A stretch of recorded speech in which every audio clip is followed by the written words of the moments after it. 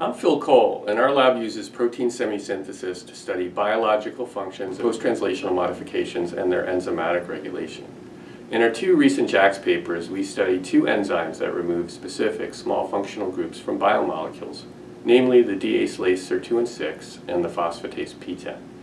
Each project was a team effort of our postdocs and grad students, collaborators including Hening, as well as undergrads that joined the lab as summer research trainees. The Farnung lab uses a combination of biochemical, biophysical, and structural biology approaches to explore the intricate interface between transcription and chromatin.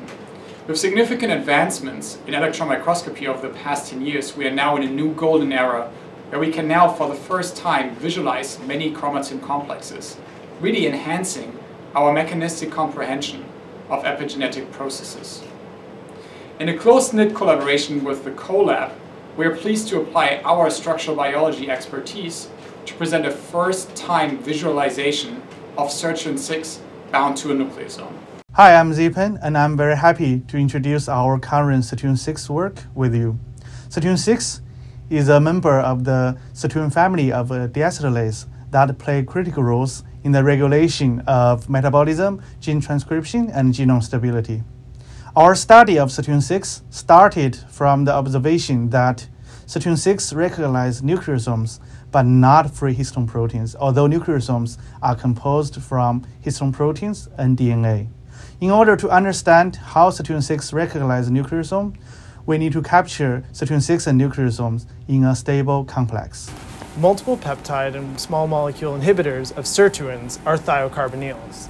These react with the NAD cofactor to form stable thioglycosides.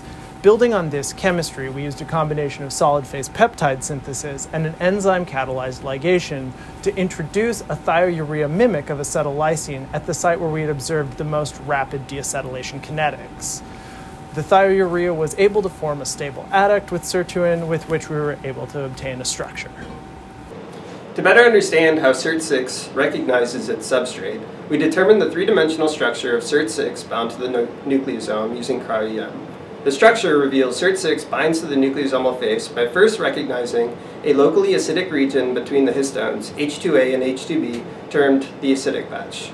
Using this acidic patch as an anchor, Sirt6 is able to move across the nucleosome face and interact with the DNA near the nucleosome entry site.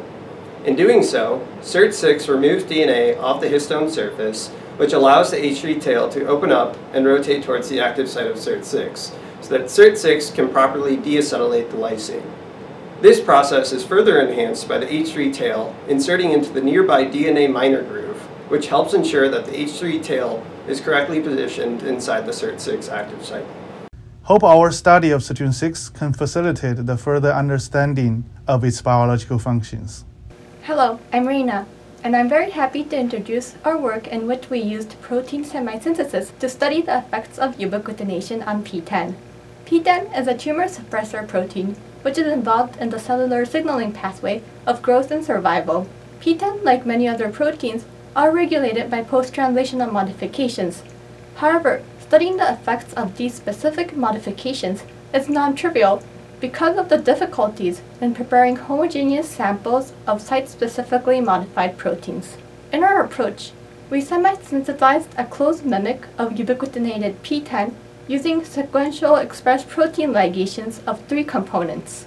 We attached the ubiquitin through a side chain cysteine coupled to aminoalanine at the 13th position.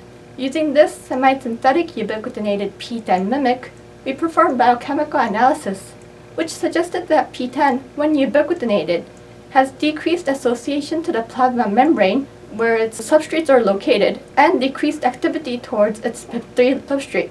We hope that our approach can guide future efforts towards uncovering the precise effects of ubiquitination on other complex proteins.